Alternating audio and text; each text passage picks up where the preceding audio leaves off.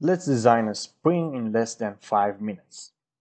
First, I need a circle, so I just go on my top plane and I just draw a circle with a dimension.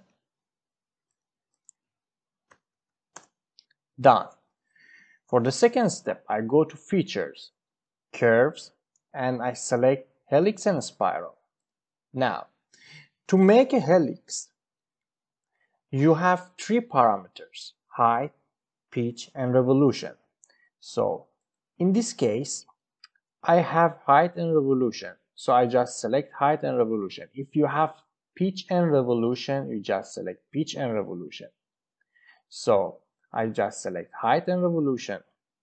The next question is constant pitch or variable pitch. In this case, I have a constant pitch spring, so I just select constant pitch. Now, I need to change the values here.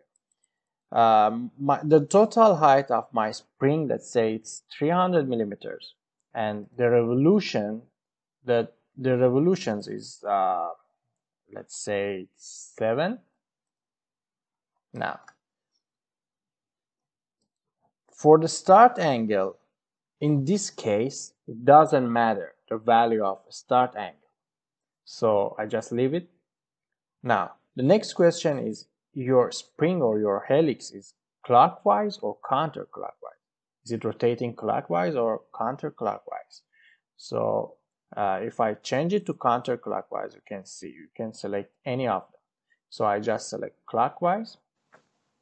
Now, if you have a taper helix, just select taper helix and change the angle to any value you want.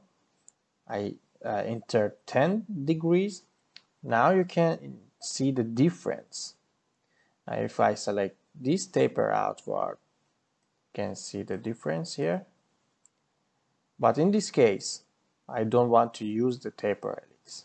Now, that's it. That's the helix. That's my helix. That's the helix I made. Now I go to Features, Swept Bus. I select Circular Profile and selecting my path, which is my helix. Now I have to define the diameter of my profile. So I just, let's say it's 20 millimeters. It's, I think 10 works fine. So I just enter 10 millimeters. Now I select OK. Here you are. You have your spring, and that's how easy it was.